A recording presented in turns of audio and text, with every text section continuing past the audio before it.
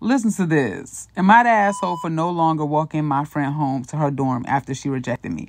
I, 21 male, have been friends with Annie, 21 female, for 3 years now. Since the start of college, we usually chill at one of our friends' places every Saturday night with our friend group.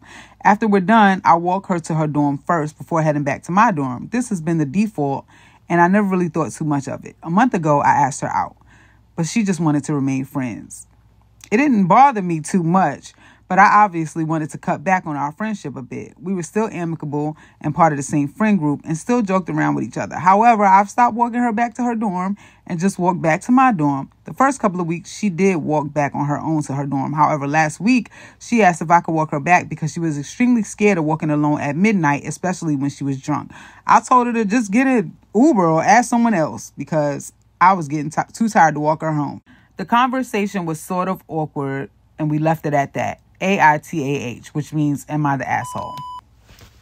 Absolutely, sir. You are a complete asshole because your friendship was transactional and you were never a real friend because every time you walked her home, you didn't really care about her well-being. You were trying to get with her. So you were pretending to be chivalrous and pretending to care about her well-being so that she would think that you were a gentleman and that you could get with her. And the moment she rejected you and turned you down, you were like, well, you can die in the street.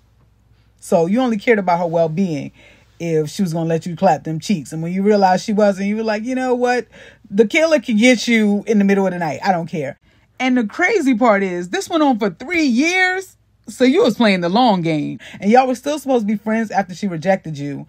And you said any other night she didn't mind walking herself home. But that night she was afraid because it was midnight and she was drunk. And you were like, get somebody else to do it. You're a horrible friend. You're not a friend at all, actually. And a true friend would have wanted to walk any girl home. Not just one he wanted to get with. The ugly girl. So ugly girls got to walk home by themselves because you don't want to get with them. If you ugly and this dude is your friend, you in danger, girl. Because he don't give a damn. He like, take your drunk ass out in the middle of the night and walk home backwards with your eyes closed. I don't care. That's horrible. If you call yourself a friend, you should want your friend to be safe.